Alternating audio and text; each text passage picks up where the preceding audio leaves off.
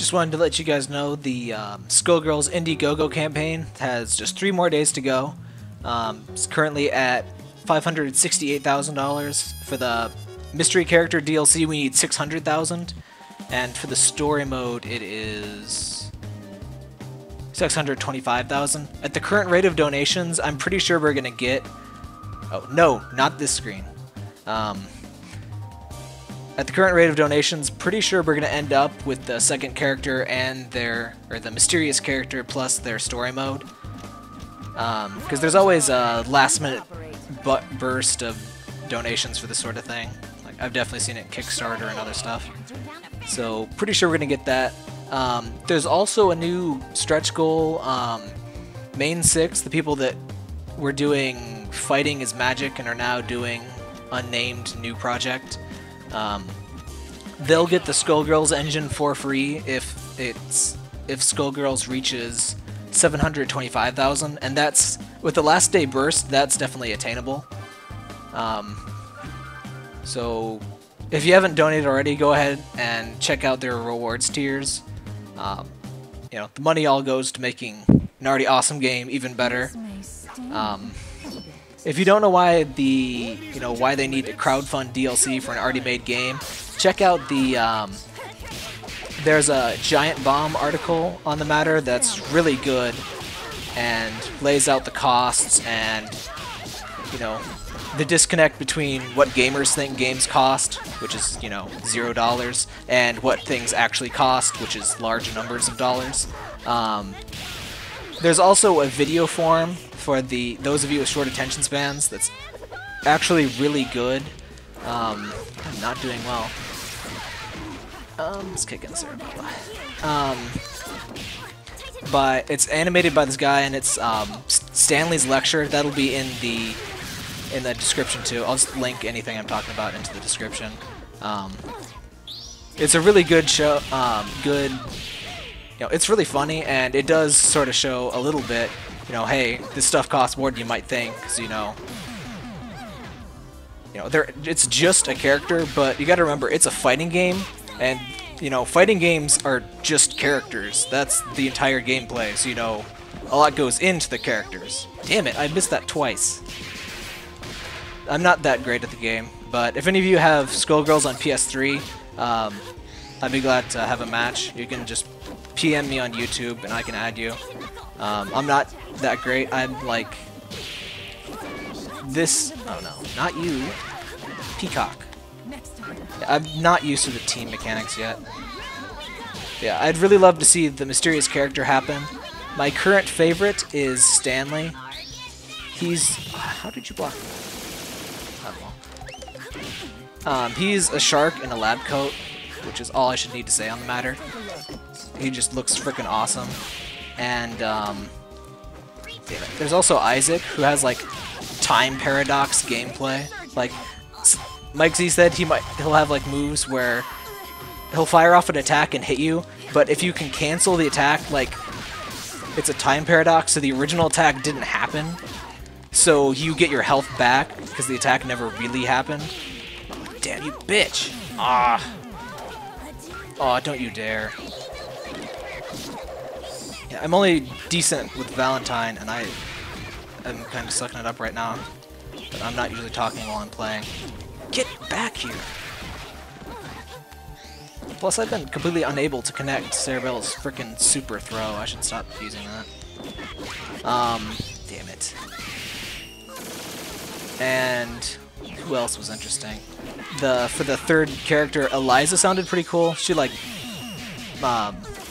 when she's hit, she'll bleed, and then you'll be able to use the blood in specials, from what they said.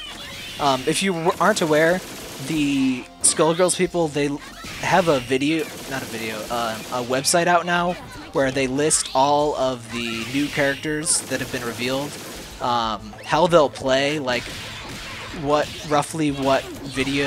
other fighting game characters they might play, sort of like, and a description of them, how they'll play, and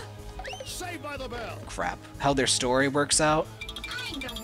I've never had a timeout happen before. That's new. You call that a fight? You've got a lot to learn. Usually solo Valentine, but that's not really Side effects may include nausea, a good idea in this game. and death. You get more health overall if you have all 3 characters. So it's always preferable to have a team, especially since there's recoverable damage. That's what the red, that red part of Philly's health bar there is recoverable damage. Ah, crap, I did that early. Oh well. Valentine's definitely not a good choice to solo because one of her special things is that she can revive a teammate with either 3 meters or 5. And also her supers don't actually do all that much damage compared to Cerebella's and Peacock's. And Cerebella's pretty good if you can pull off the throws, because like... Oh, she switched in. I thought I was hitting her assist. I forget what I was saying. It's hard to do all the talking while playing a fighting game, actually. Yeah, the Skullgirls thing, I really want to see character 3. I don't think the second mysterious character is going to happen. Damn it, switch in. Okay. Titan Knuckles so OP. Yeah, because we need over 200,000 in 3 days for the third mysterious character, or the second mysterious character. So that's probably not going to happen. The main 6 thing might happen. I'd like to see that happen. Lots of people think that it'll be tons of work for the main 6 people to switch over, but really the difficult thing would be redoing the art assets, and they already have to do that anyway. So they've said they really do want to do, they really do want to switch over the Skullgirls engine. And if you're technical at all, if you're a programmer or just interested in how games are made and stuff, they've got some really cool details on the Skullgirls engine. It's not always easy to tell, but it has full 3D, like, per pixel lighting on the 2D character sprites. Crazy HD sprites. The sprites in-game are actually 720p times 2, and then scaled down to 1080p. That's how ridiculously... Like, they said one of Valentine's sprites is 2,000 pixels wide. One of her long... it's gonna be chip damage.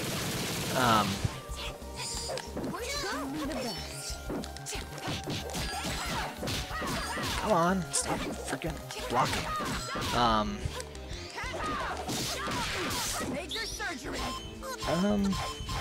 I keep forgetting what I'm talking about because I'm playing a fighting game. But yes. Oh. Huh. I don't think I've seen that one before. I'm not good at air anythings. That's why I don't play Painwheel. I tried Arcana Heart 3 and I could not get a hold of all of the air dashing and the homing attacks and the floor is hot lava crap. Excellent. But another thing I wanted to talk about, in case I have any fighting game fans in the audience, I'm looking at getting a fight stick. There's this, what the hell is it? Put it in my bookmarks. Okay, it is, it's for PlayStation 3. It's this Madcatz WWE All-Stars Brawl Stick that sounds like it's really easily modded. So what I'm thinking, I've heard that it's basically like the Street Fighter 4 stick by Madcatz. It's the like the standard edition size, and so I probably try it out before I mod it, but I got linked to Focus Attack, and it sounds pretty easy to do some modding and, get maybe a better feel on the joystick, and definitely switch out the art. It sounds like this one's really easy to switch the art and do all the modding, so it's a great modder stick, and it's pretty cheap, cheaper than the Street Fighter 4 ones, so it seems like a good stick. My only problem, the only thing stopping me from buying it is I probably wouldn't be able to just... Why did I do that? You're blocking like a freaking beast. Let me grab you. Aw, damn number 13. I usually play on normal AI. This is hard AI. Not that it's compared to real people at all. It sounds like it'd be a good stick to start with. It's just I need something to I need stick art to replace it. So it sounds like it's the same size as the PS3 Madcatz Street Fighter one for the standard edition version of the stick. But what I would love is like some site that has like listed out like art that, you know, stick art for that size of stick where I could actually like use it. Oh, that answers my question. Apparently that guy does not block supers. I figured he didn't. That guy blocks projectiles, the guy that jumped in front of Parasol. Yeah, there's like some threads on Shoryuken where people they show off their stick art, but I'd want something that I could like use, like where somebody has permission, you know, they put it under Creative Commons license or otherwise allow people to use their art on a stick. Or if you've made stick art, I have no idea if I have any fighting game fans in the audience. But yeah, I barely use GIMP, I don't have Photoshop, so I would be struggling to put something together. What I would love is a Skullgirls or Guilty Gear themed art, but you know, pretty much whatever. Anything that's not WWE All-Stars Brawl would be nice. I'd mostly be getting the stick for Skullgirls and trying out. I'm wondering if I could use it on my PC. I would have more options there, because I've got Guilty Gear and some stuff on PC. Damn it. I meant to use the EKG flatliner. Not that it would have connected anyway. I just need to spam supers. I have 3 bars of meter I'm never going to use.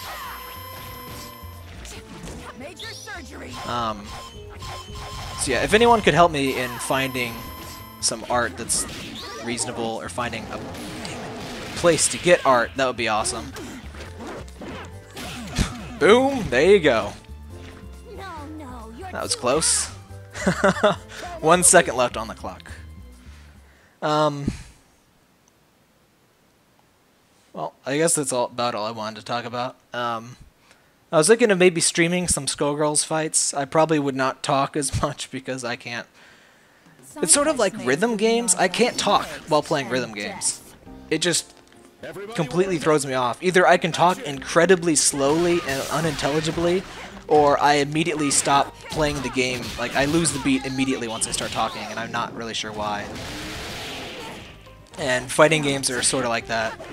Which is weird because I can do the concentration in other games just fine. Maybe it's because I'm more used to playing other types of games and talking. But I'm really not able to do this well, even against NPCs. What the? Can you cancel that? Ah, I always forget to block the second one. Oh well. I also forgot to switch out. But yeah, I really want to see the Skullgirls thing happen. This is an amazing game, just absolutely beautiful.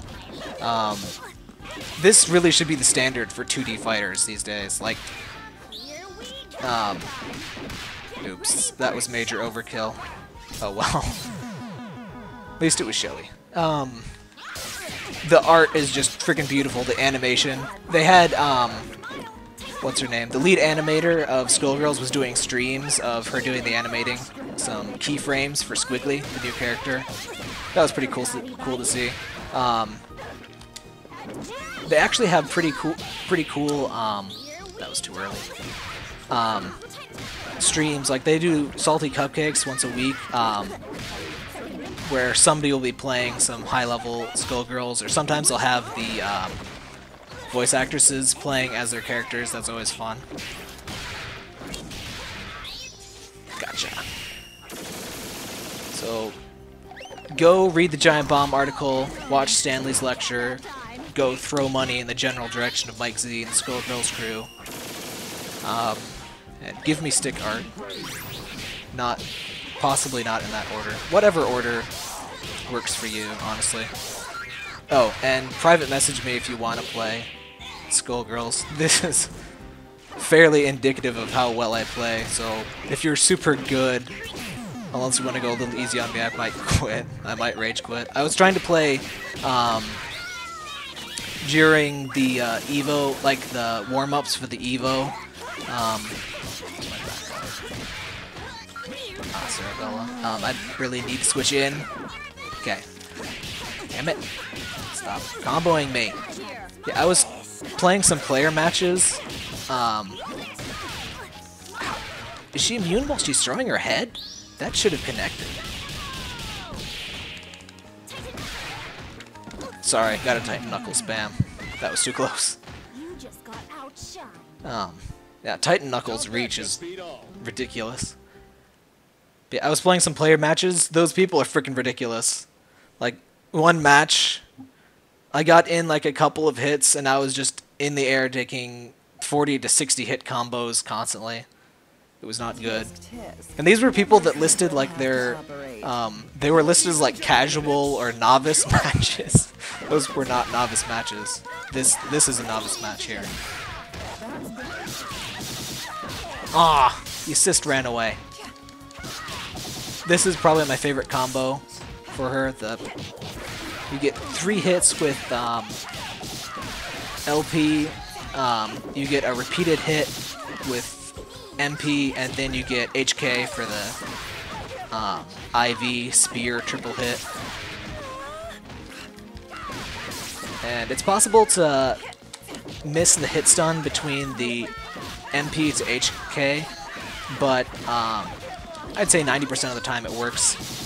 Sometimes you miss the combo for the, like your combo drops out for the final hit, but that doesn't really matter. And if you fight me, you'll probably see a lot of that move. Unless you catch wise to it, because that's one of my favorite. How did you get hit by the first one and block the... Wait, can you block after Valentine started the EKG flatliner? I've never seen them do that before. Where'd you go?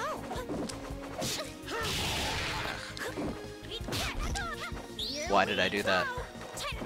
Ugh, that was dumb. I really need to learn to use Cerebella, and I really need a third character. I'm not really feeling Peacock. I'm not a big fan of zoning characters. I should probably learn how to play Philia.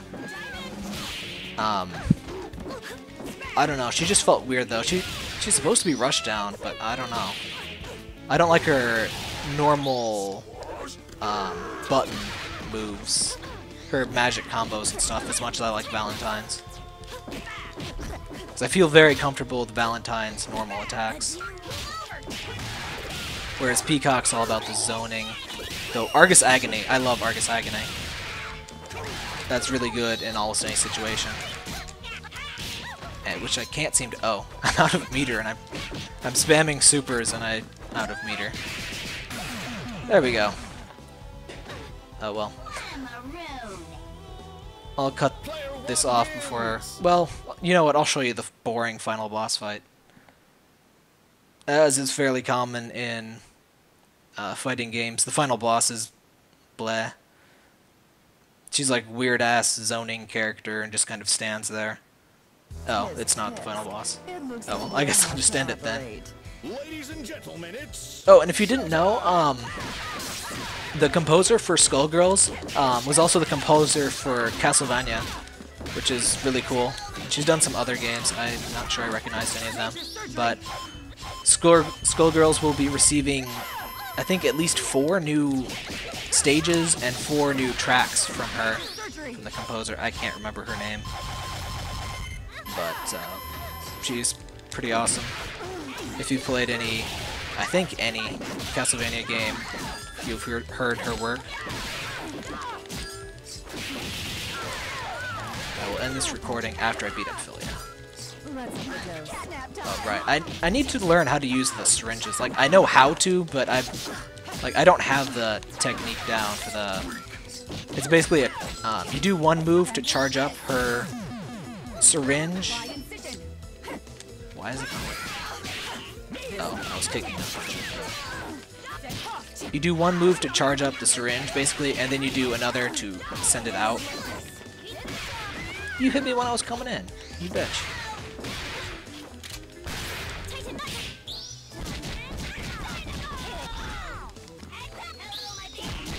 Ah, I wanted to hit Peacock. Come here. The annoying thing about Cerebella is her normal throw is really terrible, but some of her other stuff is really good. But I don't quite have the inputs in. Like, I'm not used to playing a grappler character. Nice. Come here. Too late.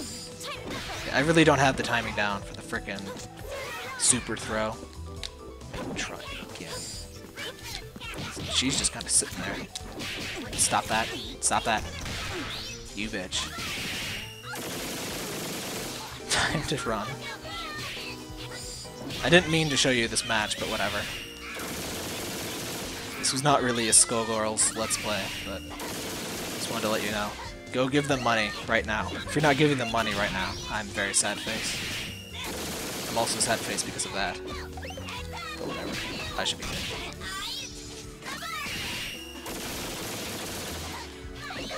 I'm kind of annoyed that Valentine's supers do so little damage. Like, Argus Agony, I think, does twice the damage of EKG Flatliner.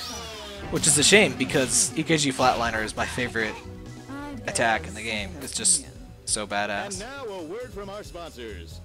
I also love the announcer.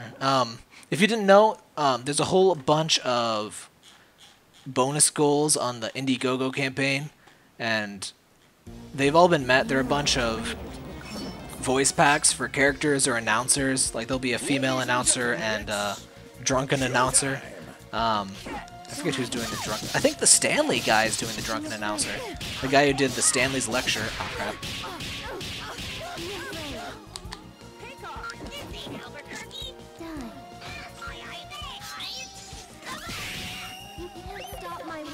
I can barely hear what's going on. Did she say rise from your grave? She does that sometimes, which is pretty awesome. I love all the references in this game. There's so many references to so many different genres of game. Like, if you've ever played Tales of Symphonia, you probably recognize Valentine's outfit here. She's dressed like Sheena from Tales of Symphonia. And there's like a Harley Quinn outfit for Cerebella. There's good old, just good old-fashioned black and white cartoon for Peacock. Peacock has so many references. She's awesome. I mostly use Peacock because she's hilarious and I like how she runs. She's got high mobility and that balances out Cerebella being so slow. Like, she can oops, she was exploding. Do not walk up to people when they are exploding. It is bad for your health. Ow. Oh, and unfortunately, this will be 720p instead of 1080p. I was having some major issues with audio sync, and I just rage quit and decided... Oh crap, I don't remember which one. There we go. Oh, even that one is weak against her. Also, pro tip, just spamming Titan Knuckle against Marie is pretty good.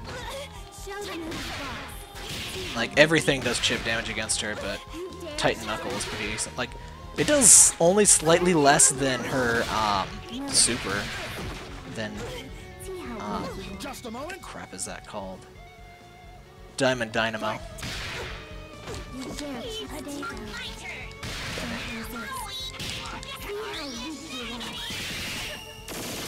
But Argus Agony is pretty good against her. I don't think I'm gonna win this one. Damn it. Damn it, stop that. There are certain moves I like to spam against her. Because that's basically the only way to attack her, because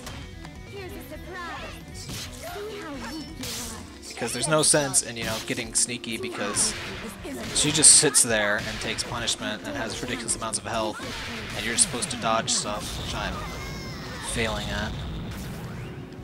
Oh good, it didn't spawn me into the explosion. It's done that before. Yeah, I didn't have a chance there. You were exploded, miss. I take offense to you reanimating. That is hacks. Oh well. This fight's pretty boring. This is why I don't really want her as the third character, or as the DLC character. I don't think she'll win though. I'm pretty sure it's gonna be either Stanley or Isaac. There are some other favorites out there like Panzerfaust. I just love the how literal Panzerfaust is, because he literally has a tank on his fist, and that's just his thing.